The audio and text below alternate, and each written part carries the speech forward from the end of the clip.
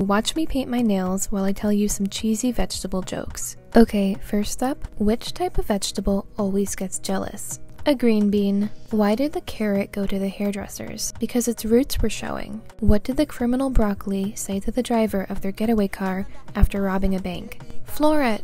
Why did the bee buy a phone? To cauliflower. What do salad veggies say on their birthday? Let us celebrate. What vegetable grows in basements? Celery. What's small, red, and whispers? A horseradish.